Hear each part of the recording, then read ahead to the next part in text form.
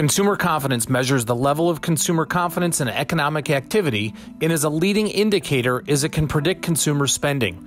The latest reading of consumer confidence rose less than expected in February.